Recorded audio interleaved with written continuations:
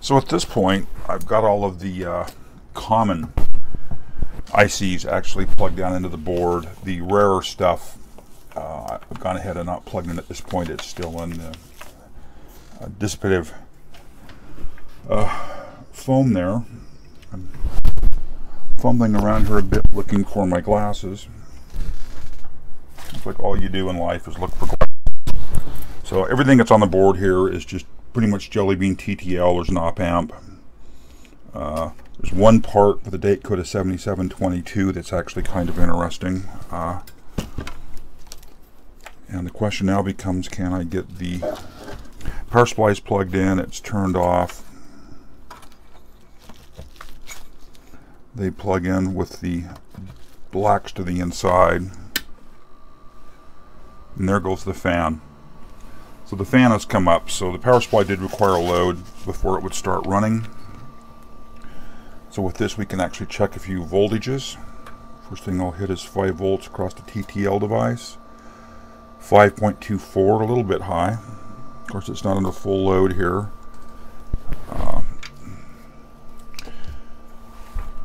Take a look at one of the floppy supplies. There's the 5.2 again, as I would have expected, and this should be 12.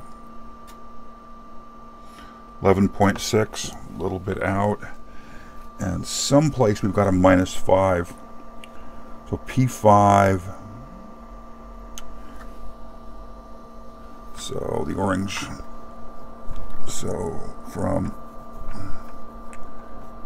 here to here should get me a -5 rail. And it does. The voltages are not greatly in spec, but they're there. So I've got the Core 3 power supplies are there. Supply has come up, the fan is turning. The power supply was surprisingly clean inside. I guess the next step here is to put the other chips in and just kind of put parts in and see if we can get this thing to the point where it actually generates a display. So I've got the rest of the components in the sockets. I've got a PC speaker hooked up. I have really no idea what to expect at this point. Will it give me beeps if there's no keyboard found or anything? I have no idea how sophisticated this BIOS is or isn't. All I heard was the speaker click. Check the power supply rails one more time. Yeah, 5.1, so under load it's come down. -4.9 with load. The -5 rail is acting more reasonable, and the +12's at 11.93. So yeah, the power supply has come well into spec. I guess the next step now is video card and keyboard, and I guess we go from there. Okay, about the noise here. So here's where we're at. This is a VGA card that I used in another 8-bit ISA machine that I know will run in an 8-bit ISA slot. The additional tab on it here is just taped off. It's in the board. I've got the power supply hooked up. We don't have a keyboard on yet, but I've got a monitor if I can get the camera up where you can see the monitor. And I'm going to go ahead and we'll power this up the first time together and see what happens. Oh, okay, that's a good sign. Excellent. Excellent. That's perfect. So I don't know if I caught that all on camera or not, but we'll do it again. It actually just came up and ran. First time. It's beautiful. So VGA BIOS installs. It tests 64K of RAM, 88 CPU, no ROM basic, booting from disk, and of course there's no disk controller on at the moment. So I'm going to put the diagnostic ROM in it and play with that. So I've pulled the anonymous BIOS ROM out. I've got the little adapter here that adapts an EEPROM to that pin out, and I'm going to go ahead and plug it in place. And this has got that, I think, Landmark or whatever that diagnostic software was. Put video card back in. I'll swing us back up here to the VGA monitor. And of course, you're getting to see what a mess the lab is, and let's see what it does.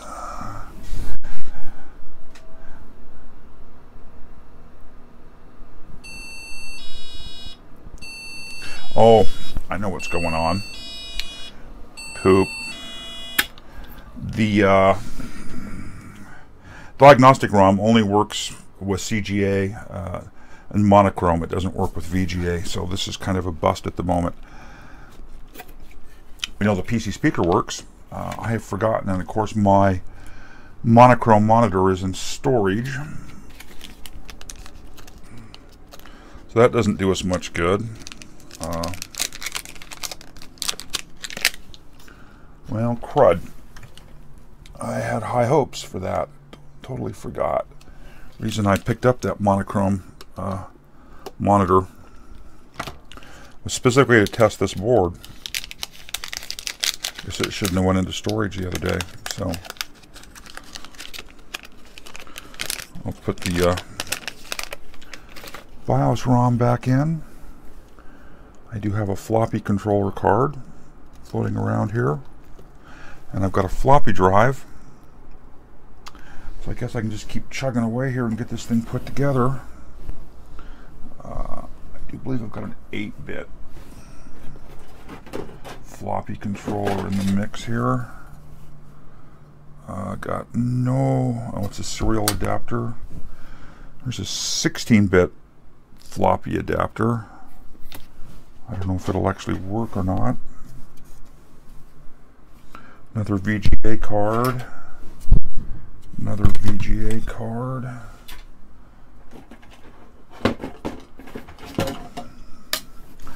Another floppy controller. Again, it'll probably work in an 8-bit bus, even though it's a 16-bit card. It's a serial card. That's a hard drive controller. And two MGA card. Oh yeah, that's a processor card. So, well, I guess the thing to try here is we will start with this floppy controller card first. JP1. See if I can figure out what this does. JP1 to JP4. JP1, enable floppy, enable IDE. So I'm going to assume that that will disable the IDE. Of course, I'm going to have to get a floppy drive and find a floppy cable. Those will be interesting to dig up. I know I've got them buried here someplace. Well, I'm just curious at this point to watch it come up again just for the heck of it.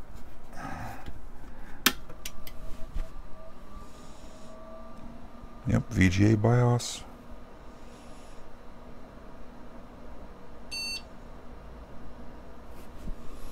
Well, next step is more hardware. So here's the setup. I've got a couple of 5 1/4 inch floppy drives back here. A floppy controller that I believe will work in an 8-bit bus. A VGA card we know is working in an 8-bit bus. There's a PC keyboard hooked up to the system. And as crappy as I think it is, I actually have DOS 4.0 here. I found a box set for $1, so I couldn't pass it up just to give me some media to try to boot this thing with. I don't know if DOS will run in 64K of RAM. I'm doubting it, honestly. There's an install, select operating 1, 2, and 3. Well, we'll see what one of these disks does. So that drive with twist should be drive 0.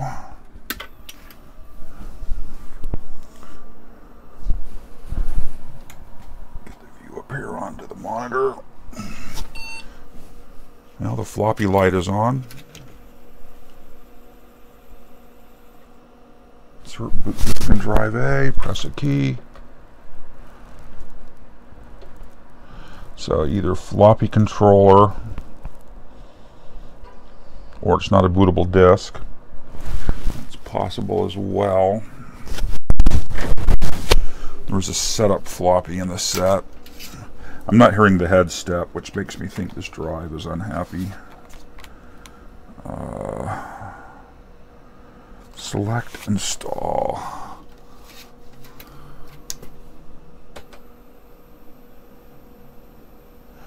Yeah, I'm not hearing the heads do anything on that drive. So I will swap it. Now this floppy cable is highly suspect, as I harvested the strain reliefs off of it for a different project, and I haven't found the floppy cable yet I bought for this project. I actually found a new old stock one here I had, and the connectors are put on incorrectly on it. So whoever built that one reversed one of the connectors.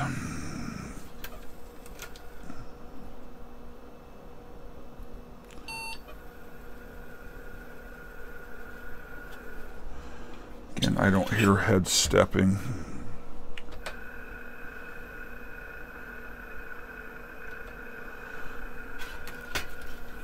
This could mean all kinds of things.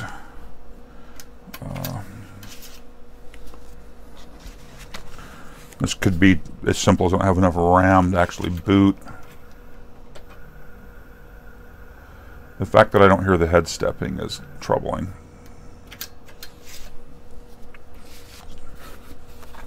So,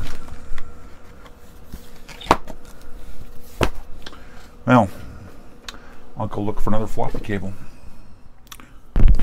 Okay, I found a floppy cable. Oh, snagged on the microphone cable. Found a floppy cable that actually looks intact. Not that I expect it to make a difference.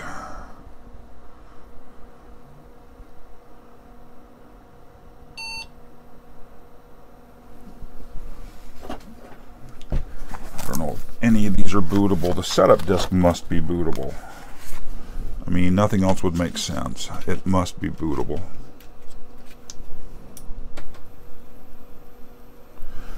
Acting like it did before. There's no head stepping on the floppy drives.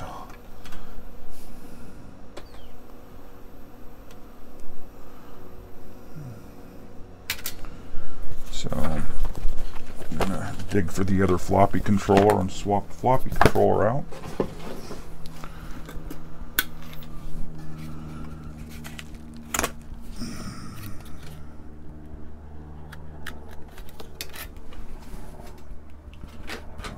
This has got a floppy controller on it.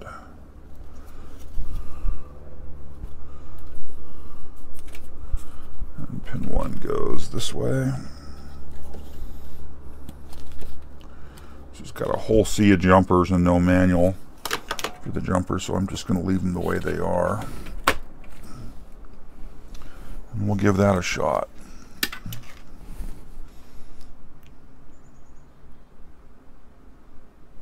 Well, that's not a good sign.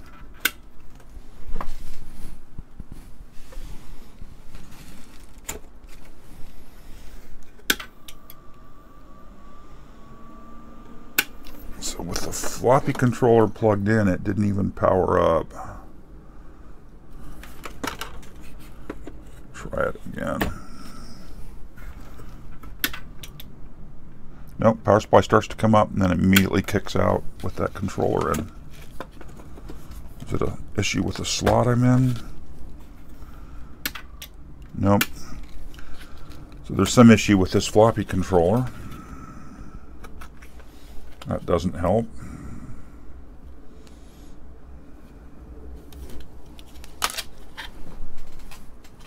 I don't think I have another floppy controller buried in here. Which I don't. So,